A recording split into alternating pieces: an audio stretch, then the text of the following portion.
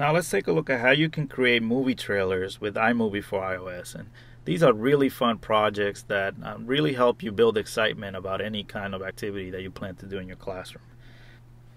So here I'll tap on the new button, that's the one with the plus, and instead of choosing new project, I'm going to choose new trailer. Now the trailers have a number of different templates you can choose from, and for each of these templates you can watch a preview of what the finished product is going to look like.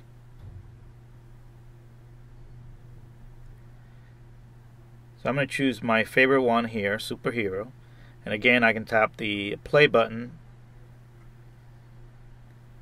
and watch a preview.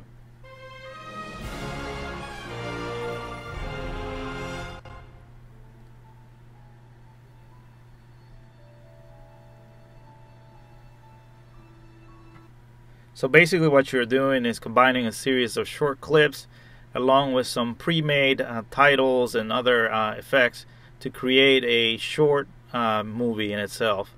And so here, once I've selected a template, I'm going to tap on create.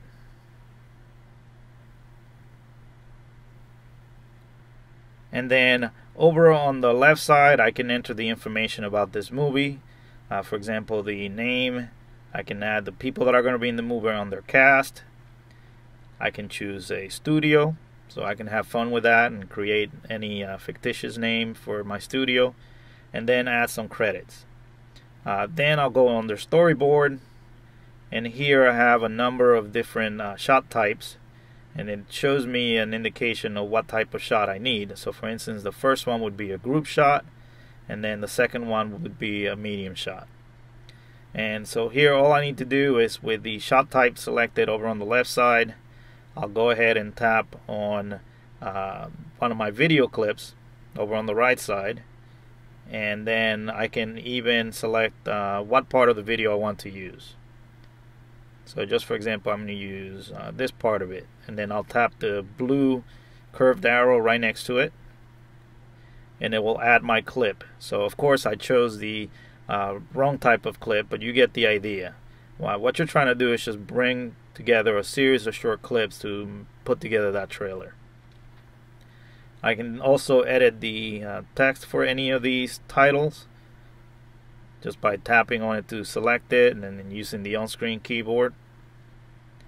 And then once I'm done doing all this, I can go ahead and preview what I've created by tapping the play button over on the toolbar. That's on the right side. When I'm done with this trailer, I can go back to my project list. My trailer will show up there, so I'm just make sure it's in the spotlight. And then just like any other type of project, I can share it out to my camera roll as a finished movie. I can upload it to a number of different sites. So that's how easy it is to create a very exciting trailer for any kind of movie project or video project that you want to use in your classroom.